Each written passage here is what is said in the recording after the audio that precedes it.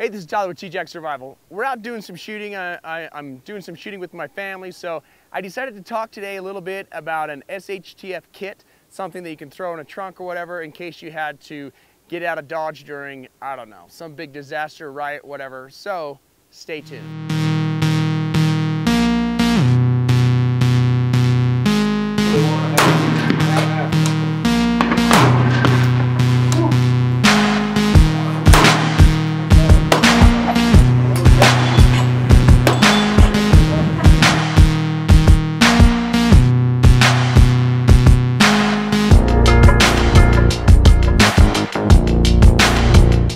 All right, so the very base level of what I've got obviously is going to be my gun, but I've also got a nice little leg drop holster. This is a tactical Tailor leg holster, and normally a lot of people will attach it to their battle belt. I sometimes attach, sometimes detach, but what I'm trying to do here is this just gives me a quick way to disconnect and attach as I want. So I can just take this base kit,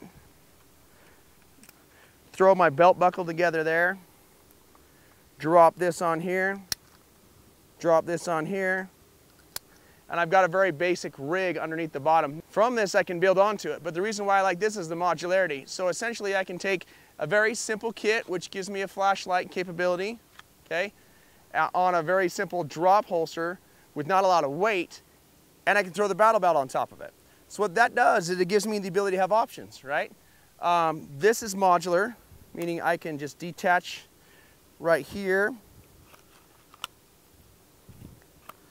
pull this whole device off, and then put this on body armor kit or whatever it is that I'm going to do, or I can add it to the leg kit. I've got another piece that'll attach right here, so I can add it to this belt piece if I want. Right now I'm just not running that, and I guess the big key I'm trying to point at is the modularity options for this.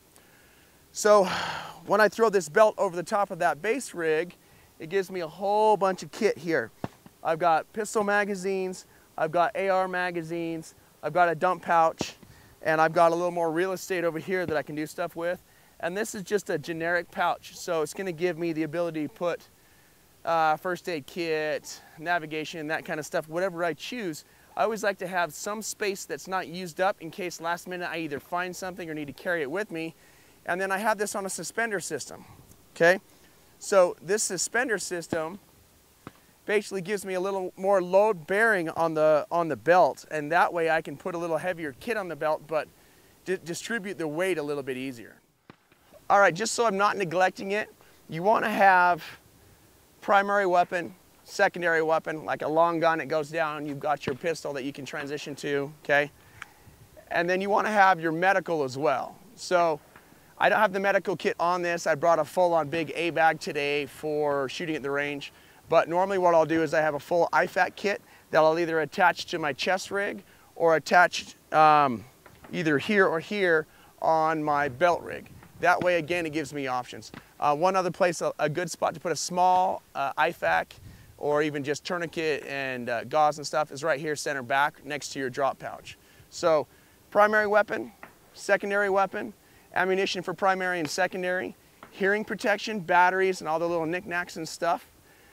Maybe some commo related equipment, first aid kit. That should be your absolute bare bones basic essentials. On top of that, you're gonna add your survival related stuff like your canteen, water, that type of stuff, fire, and those type of related things. The next level in this kit is body armor, plates, and more real estate for magazines. Now, because I've been shooting, I've taken the magazines out of these. We were using them on the range, but leave your kit loaded up. So all you have to do is grab that body armor or those plates, which have space. These three right here for AR mags. I'm sorry, these three for pistol mags, like Glock mags and so forth. And then I've got a double stack for AR magazines. So I can go 1, 2, 3, 4, 5, 6 AR magazines, 3 pistol mags. And the really cool thing about this tactical Tailor setup is the fact that it's got these magnets in it. So right underneath here, I can't like pull them out or show you. However, you can kind of see how that's pulling on it. What that does is it gives you positive retention in any metal magazines. Now this is a Glock magazine, so it's got plastic on the outside, but on the inside, it has that metal. So this gives me a nice solid resistance in case I want to run this with it open. But should we be, I don't know, doing airborne operations or something, you can just rotate this guy in here and do this one-handed, and that gives you something Velcro and positive retention. Then when you get on the ground and you need to do your shooting, and I know this is more SHTF than airborne, but when you get on the ground and you need to do your shooting, you can just pop that off and shoot it and draw these out while still having some positive retention from the magnets. Again, I have that same magnet setup on these down here too, which gives me a nice positive retention for shooting with it and the ability to strap it down while I'm moving. So with this kit, I can just throw it over the top of everything. I've got a single point sling, not my favorite single point sling. I need something a little more robust in the center, but it's what I've got, so it's what I'm using. So I've got my long gun, and put that in the trunk, put this in the trunk, put the belt on the trunk, and then that lower piece in the trunk, and it gives me modularity. If I only want to grab the gun and the body armor with the mags in it, I can do that, okay? If I only want to grab the belt without body armor because I want to, I don't know, be a little more low profile in a vehicle, I can grab just the belt, take the suspenders off. If I just want to grab the pistol only, I can do that. If I want to throw some magazines to the pistol belt, I can do that. Ultimately, what this does is it gives me options. So a note on water, built into this kit, I have a Camelback holder. I just leave an empty bladder in this thing, and I figure I'll fill it up either when I'm leaving or whatever it is I'm going to do. If you're afraid that you're going to forget to fill that puppy up, just put a little sticky note right here that says fill up water. So when you see this, if you're evading a natural disaster type of situation, you say fill up water, you can grab it and go.